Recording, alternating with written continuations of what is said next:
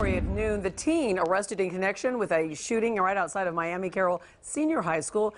You see him right there. He was back in court today. Local 10 News reporter Leanne Morajon was at his hearing. She's joining us now live. Leanne?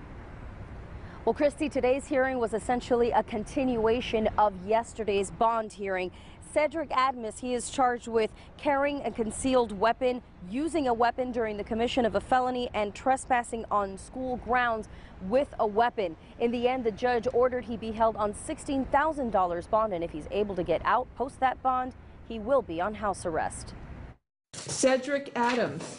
Cedric Admas appears before a judge for the second day in a row for his role in a shooting that sent bullets flying into Miami Carroll City High. There was somebody injured. There was somebody that was grazed. We do not know whether it was a bullet wound at that point or he injured himself trying to get away. Neighbors described a shootout between gang members right in front of the school. Police say Admas was in a car with a group of people, jumped out and approached another gang member who was walking in front of Carroll City High.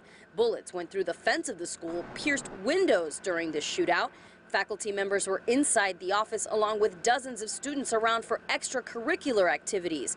A detective who responded to the scene Tuesday spoke at today's hearing. She told me he then pulled a handgun out of his waistband and pointed it towards her and the school in that direction. Now that Admas has been charged, police are turning their attention towards finding 19-year-old Stanley Reagan, a known gang member seen running away with a gun shortly after the shooting.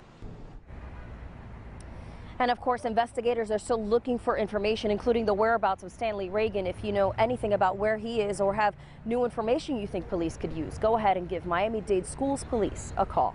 Reporting live in Miami this afternoon, Leanne Morajon, Local 10 News.